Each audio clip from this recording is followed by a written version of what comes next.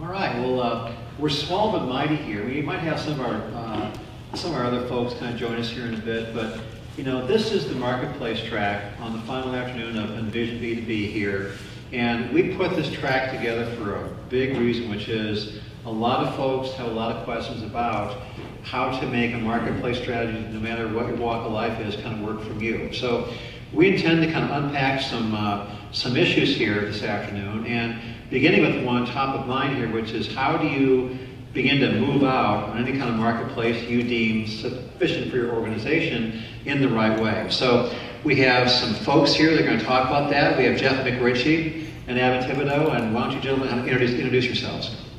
Go first. Sure. Sounds good. So my background comes from the office products world, where I co-founded a B2B2C company that sold binding and laminating. Grew that for 15 years, sold it to private equity, and spent the next couple of years sort of running e-commerce for the larger organization and the multi-brands that they had. Super fun journey. I most recently just made a pivot where I've actually moved into president and CEO role of a manufacturer in Seattle. So looking at figuring out how to take them digital. Cool. My name is Thibodeaux. I work for a company called McFadyen Digital.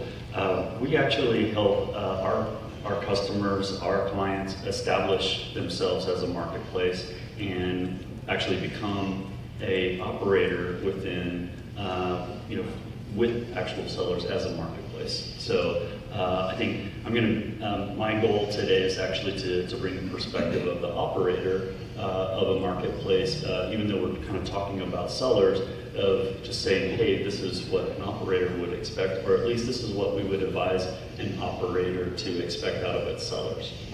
Well, we're starting with pricing for a reason, only because it tends to be kind of a bellwether challenge issue, opportunity to kind of conquer right from the get-go. I mean, you talk with operators or practitioners or sellers and buyers of any sort, in the price point. How do you put something on a marketplace where maybe, I mean, for instance, Amazon Business, people have bellwether opinions. That's my word for this afternoon on Amazon Business. Good for you, bad for you, someplace in between.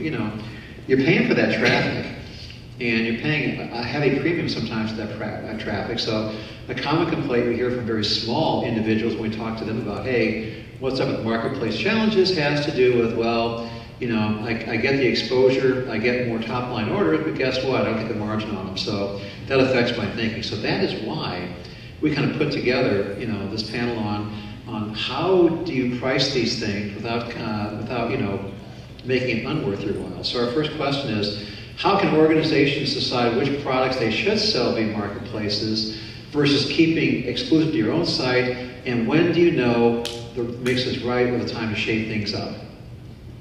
All right, I think the key thing here is, and what we would advise is that you want to be as involved in as many channels as possible.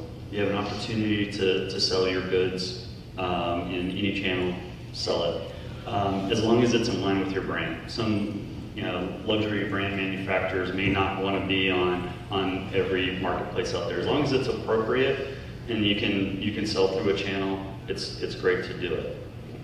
Now, I think part of the question was your product mix, and understanding your product mix is really about constantly testing. I don't think you ever really have things perfect because things change, right? Markets change, desires and needs change from consumers, and so you always want to be testing, you always want to be learning, and don't let your product mix grow stale. All right, Jeff, what do you think? So I would sort of disagree. I think that there's conflict. I think that.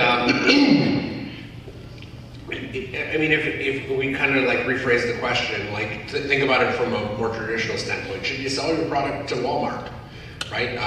So you got a couple of things to consider. One, does it reflect who you are and how your customers see you? That's the brand thing. You brought that up, so I agree with that. But then also, can you make money there? How does it affect your perception across the entire industry? And pricing is a big part of that, right? Do you have control, right?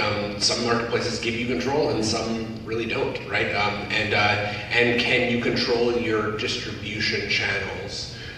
Meaning, like, moving forward, does this choice that you make today, what's the impact of that moving like down the road? And there's a bunch of them, right? Like, especially, mostly it's with Amazon, but it's not, Amazon's not the only one. Yeah. Sometimes you make this choice and you don't realize you're signing up for something that maybe you didn't really know you're getting into, right? And so I think, like, walking into it with, you know, your eyes open, understanding what you're signing up for and what the potential repercussions of it could be before you get into a marketplace is really important. Sure. I would actually say we agree more than you may think, because I think one of the questions that's coming up is ask you about you know, deciding which marketplaces to participate in. And I think the key thing there is understanding the policies of the marketplaces that you're going into and optimizing based on policies, right? Because that's a behavior that they're trying to create, and if that behavior is in line with what you want to do, then great. If not, then maybe it's not the right place for you. Totally. Right? Yeah. Well, how do you know, to kind of just, I mean, a real core basic question though is how do you determine kind of pricing tied to product mix going in? As a case in point, I was speaking at a show a few years ago, and this very same topic came up. And in that case, I talked to 3 manufacturers, I think, that were you know, one guy was testing discontinued product lines. You know, that was a good way to get rid of excess inventory. Another person, they were just trying one line just to see if they were going to like it or not. But more or less, what they wanted to kind of learn was I think they were just coming on board with Amazon Business. They wanted to kind of put one line up there to kind of learn the ins and outs of were they a competitive threat versus, you know, a sales op for them. So my point is the reasoning for why companies of all sizes come onto a marketplace and their pricing strategy tends to be coming from a lot of different reasoning here. But, you know, what's some common ground here? What are some things to look out for, to avoid, or on the other side do, if you want to make sure that the product mix you choose to sell is at the right price point that's good for you, and not just more overhead for, you know, the marketplace or somebody else? You want to take this Sure, first? I can at least start. So to me, this is not necessarily just a marketplaces question. It is about how you control the distribution of your products to the world and how you control or influence the way that they're priced. And control is a tough word because we know that there's, like, you know, anti-competition laws and you run risks. But if you think about it, and recognize that different marketplaces behave differently. Amazon is kind of the bear out there, and think about it like, and something to remember is Amazon is on a mission to drive prices down. If you look, and if you haven't, like, sort of dug into their flywheel, take a look at their flywheel, and you look at it, their entire thing is drive the prices down to get more customers, so that you can drive the prices down more to get more customers, and it just goes around and around and around. And so if you think about it, looking at this and saying, hey, so I know that that's the case, so how does that fit into the entire picture? So it's not marketplaces in a vacuum. It's like, okay, how is this going to compare to the way that it's presented on through my distributors and through my dealers, through my sales channel? And it has to fit into that larger picture. Otherwise, what you end up with is an outlier. And those outliers, the customers know how to manipulate or you know, sort of find the holes in your distribution strategy. But worse than that, the marketplaces also understand that they need to fit somewhere into that distribution strategy, and they're going to try to use the inconsistencies in your distribution strategy as well against you. And so I think it's not in a vacuum. You don't look at a marketplace and say, oh, I wonder how I can control prices there. You have to look and say, how am I going to control prices or influence prices across my entire distribution channel? And by doing that, you can make sure that you don't end up with one place that shows it at half the price of another place. Yeah. Right? Yeah, so you need a pricing strategy across all of your marketplaces or any channel that you're participating in, including your direct relationships with your customers, right? Yeah. Yeah. And by the way, we're not exactly the hugest crowd here today, so keep in mind, I've been saying this for 2.5 days now, this is your session, this is your conference, so if you guys want to jump in with a question or two, or three, or four, or five, let us know, and we'll kind of pivot and talk to that for just a little bit. So, but don't be bumps in the log, my friends. Be interactive here if you want to kind of talk to these guys. So, before I leave this whole setting prices kind of thing, you know, there's an interesting dichotomy emerging as this digital stuff takes more and more hold. And one of the things which is traditionally, you know, with a lot of mainstream distribution companies, even manufacturers, it's always login. You know, yeah, here's my public-facing website, here's some products for you, but if you want to get to the good stuff, the catalog, you know, do the account lock-in, do the login stuff, and it'll take in. Then you'll see, you know, my prices for you, and then you'll see how to source it, how to do all that. So that's traditionally how e-commerce behind the firewall and B2B has worked. Now with marketplaces, they tend to be more of an open, transparent type of apparatus, if you want to put it that way. Not that everyone is, but that's kind of where the medium lies, I would think. So there are more and more digital-first buyers out there that are kind of self-serve, and they don't want to particularly deal with a firewall every single time. They want pricing transparency. So, you know, there's that. We'll see who wins. You know, do business buyers win because they want more transparency, or does, you know, the current pricing models behind the firewall hold for quite some time? That's a long version, I know. My core question is, marketplaces are this new dynamic, kind of changing a lot of things. So, will they change the pricing dynamic for more transparency for all things B2B pricing and not just on the marketplace? I say absolutely yes. In fact, we have a customer working with us that is their entire goal is to bring price transparency to their industry.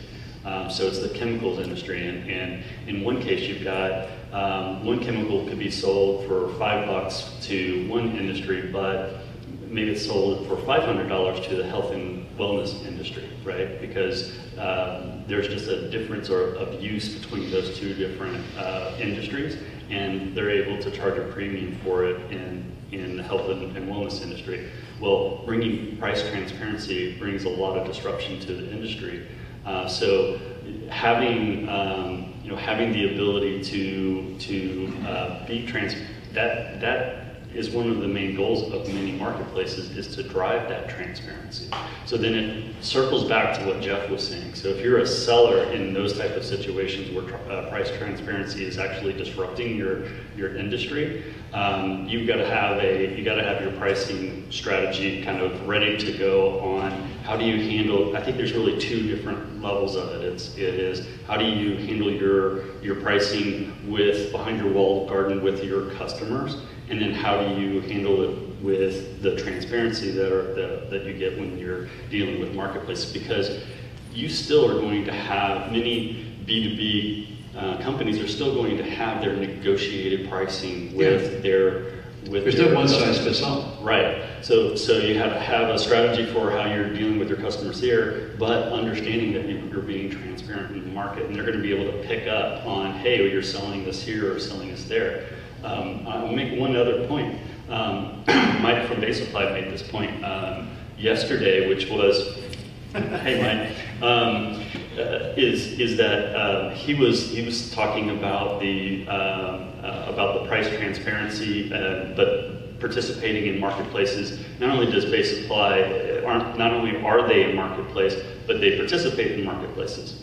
And so, and what they have found that sometimes a customer will buy by picking up the phone. Sometimes they'll buy directly online. Sometimes they'll buy from one of the marketplace buys. But it's all about finding that. Sometimes it's all about what is convenient to the customer at that point in time. Jeff, what do you think? So I agree, although it's not always about convenience, right? Sometimes it's about price. Yeah. So like, if you have a hole or a discrepancy in your pricing plan, for instance, it's free shipping on Amazon, but you charge shipping from yours, you'll have a group of customers that say, well, I can get it on Amazon, they'll guarantee the quality, and I'll get free shipping, so I'll order from there, and you'll pay 15% premium to Amazon for the privilege of taking their order, right? Yeah. So there is a challenge. What I found on one side, from the seller's standpoint, is that whatever your lowest price is, or sorry, if you've got a whole bunch of custom B2B pricing out there, you can't put a price out that's lower than your highest price that you're putting to your customers, right. Unless you have like a wish to piss a lot of people off, right? So if you think about it, if you're charging this guy $500 and you decide I'm going to go ahead and put it out to the world at $300, you're basically just playing this really dangerous game that I hope he doesn't see. And I'm going to tell you, like, that's a really bad game. So I think that at that point, I think this, to me, then you're talking about a strategy. You have to come up with a strategy that says, am I bringing a different product to market in marketplaces so that there's not a direct comparison? Because the marketplaces, they want you to play the transparency game. But as a seller, you don't have to play their game. You can play your own game, which says, you know what, like, I want transparency, but there's got to be some magic in here that allows us to make margin, right? Like, if we all agreed to do transparency, then all the chemical companies would get together and we say, okay, this is the same as this is the same as this, and we'll all just drive the price down to the lowest common denominator. But they don't do that. They put their own special name on it, and all of a sudden you're like, well, is that the same? I don't know, right? And all of a sudden, right. So and sometimes someone will say, well, I'll pay twice as much for this one because it's a better quality. It's the exact same thing, right? So part of it is on the seller to say, how are we going to differentiate? How are we going to play the game against the marketplaces, right? And say, like, if we're going to play, let's play, right? But let's play in a way that we can control our margins and get the maximum amount of price possible. It's like Game of Thrones, man. It very much is, yeah. So, there are a lot of things that, understood, still to this day, the core focus of a marketplace is to bring buyers and sellers together, and that's kind of that's the baseline trend, of course. But increasingly, digital buyers want sophistication, and increasingly, all the marketplaces, we got a couple of them here between Mike and Luke and a few others, they're adding more and more features. So there's now a lot of things being added to a marketplace tool set that helps in price influence. One of those is content. So more content, not less. Product specs for one, maybe reviews for two. The litany of what the information is to be the cheap price influencer.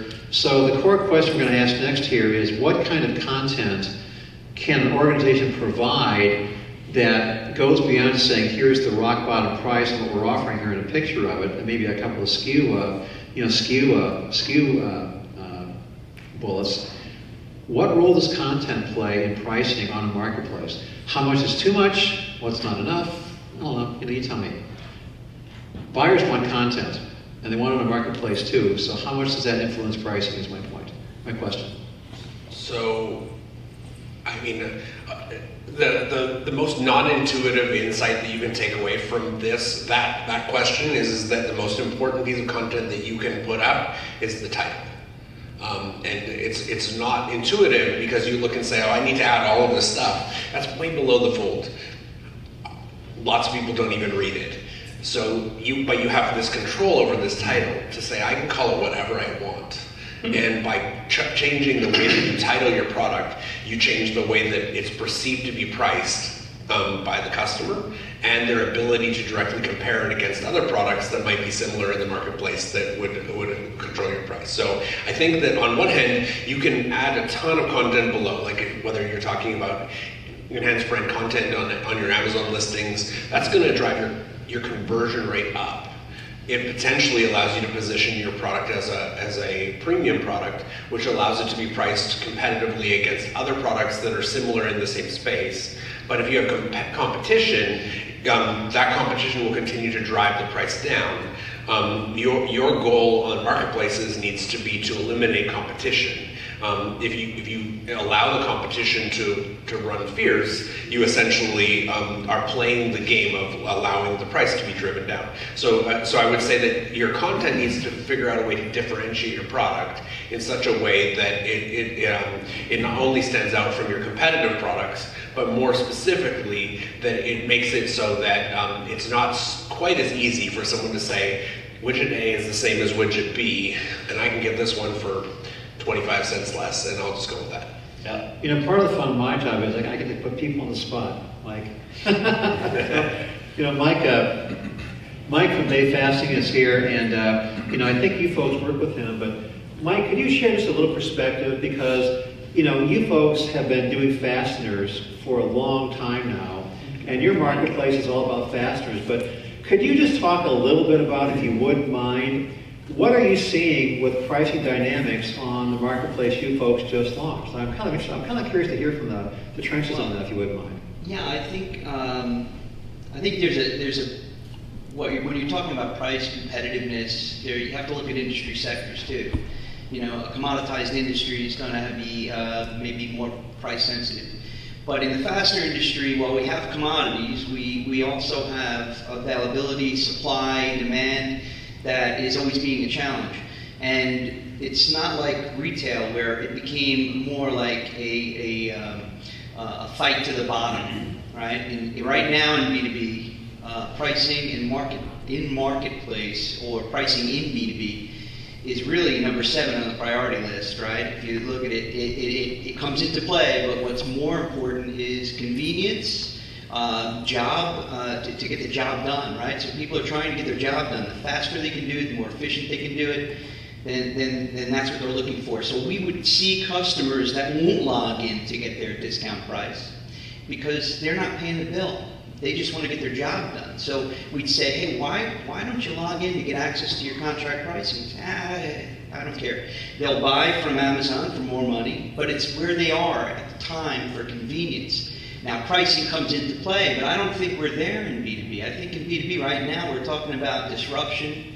We're talking about taking antiquated systems and turning them into processes, and pricing will come into play later as more of a higher priority on the list. But right now, B2B has an advantage, I think.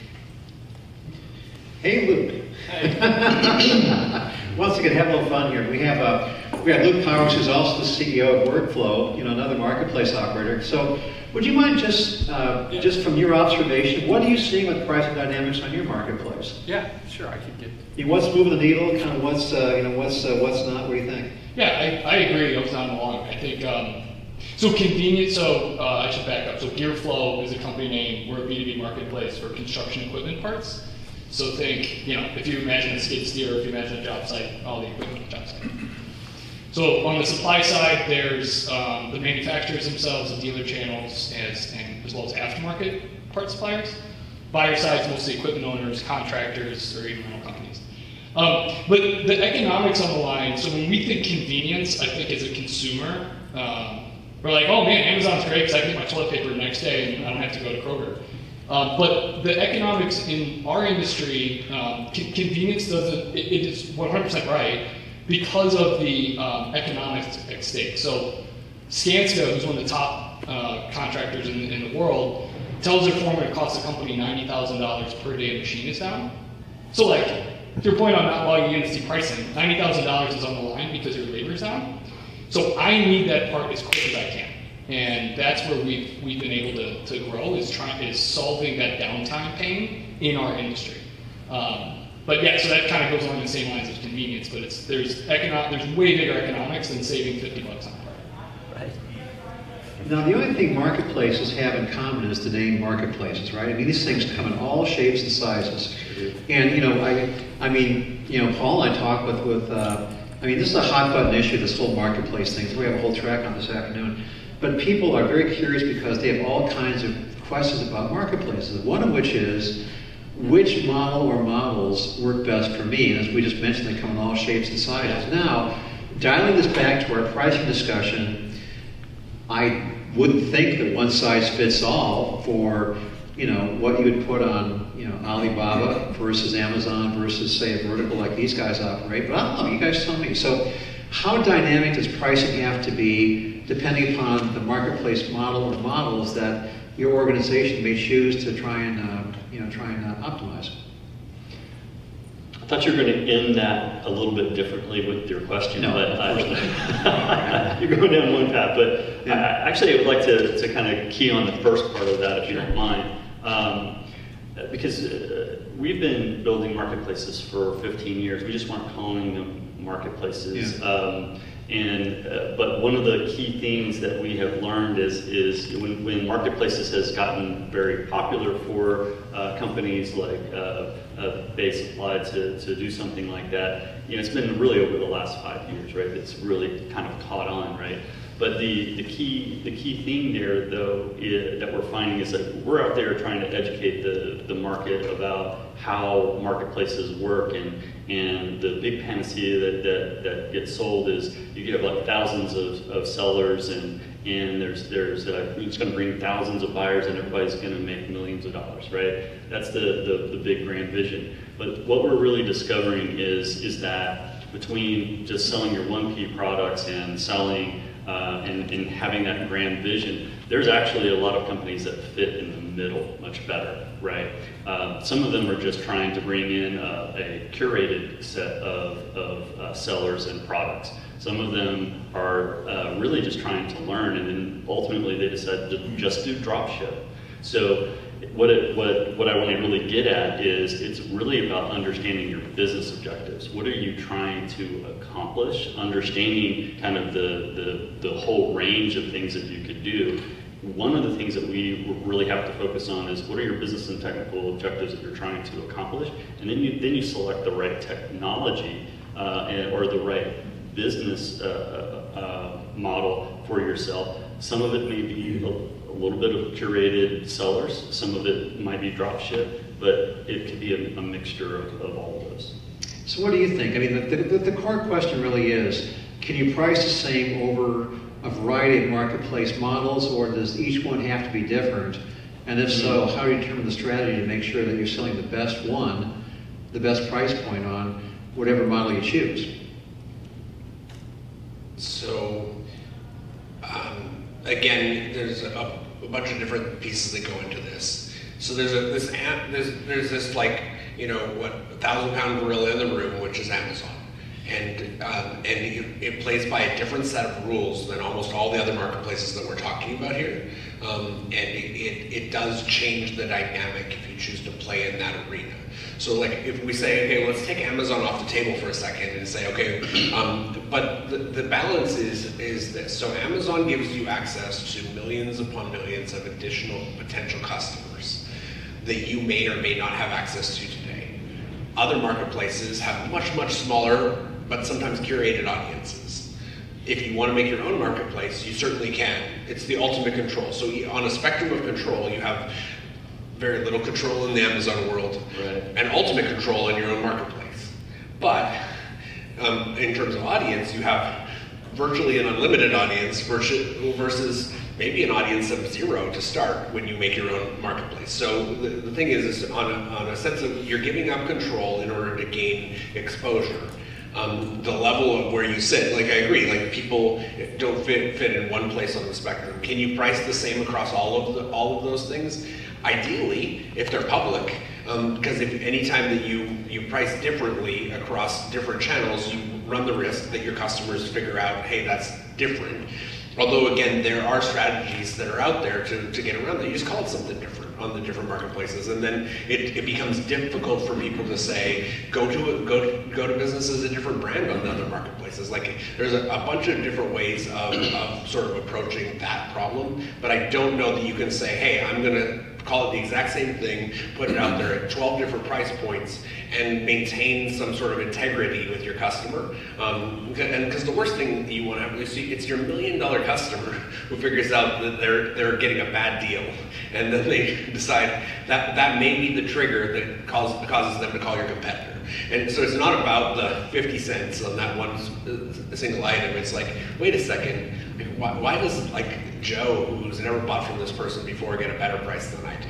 And if you have been doing this long enough, you've probably made that mistake in some way or fashion, right? Like, we've all done it. Like, how did that happen? Well, some intern that we hired put the price down on the marketplace to sell some more, and then your best customer gives you a call and says, "What's up?" Right? So I think it's a balance. But I don't know that you can find a way to publicly price cheaper than your best customers get, and sort of maintain integrity for long term. All right. Well, please thank Jeff and Adam. All right.